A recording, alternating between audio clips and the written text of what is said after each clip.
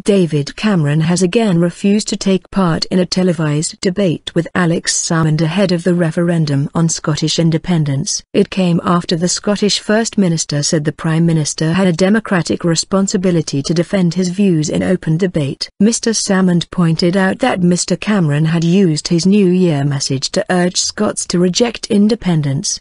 But Mr Cameron said the debate should be between people in Scotland. Speaking on the BBC's Andrew Marr show, the Prime Minister said Mr Salmond was losing the current argument and he wants to try and change the argument. It seems that you want to dictate the terms of the debate about Scotland's future without taking the democratic responsibility to defend your views in open debate. Alex Salmond, Scottish First Minister.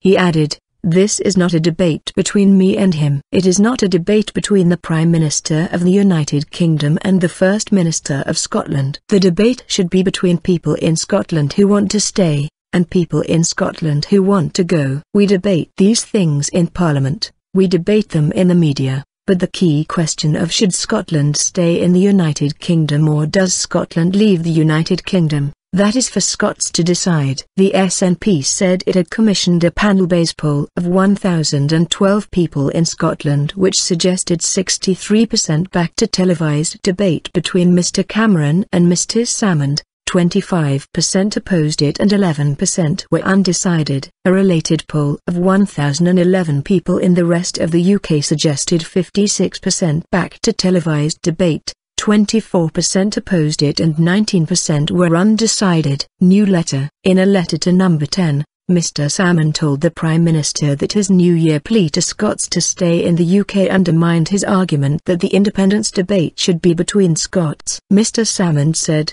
"I note that you used the centrepiece of your New Year address to attack Scottish independence. It seems that you want to dictate the terms of the debate about Scotland's future without taking the democratic responsibility to defend your views in open debate. That is simply unacceptable." Mr Salmond also accused Mr Cameron of using Scottish public funds in the anti-independence campaign, and then plotting to cut Scotland's budget if it votes no.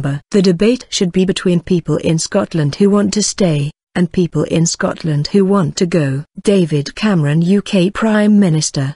He added, "The reality is that your government, in line with its predecessors, is itching to cut Scotland's funding in the event of a no vote whilst simultaneously directing its taxpayer-funded resources to direct the case against an independent Scotland." In his New Year message, Mr Cameron said, "This year, let the message go out from England, Wales and Northern Ireland to everyone in Scotland. We want you to stay, and together we can build an even stronger United Kingdom for our children and grandchildren." Deputy Scottish First Minister Nicola Sturgeon accused Mr Cameron of being happy to pull the strings of the No campaign but scared to debate Alex Salmond face to face. She added, "It is abundantly clear that the No campaign is Tory-led and Westminster-led, a fact further underlined by the Prime Minister's New Year message. Therefore, as the principal signatories of the Edinburgh Agreement, the natural progression in these circumstances is a televised,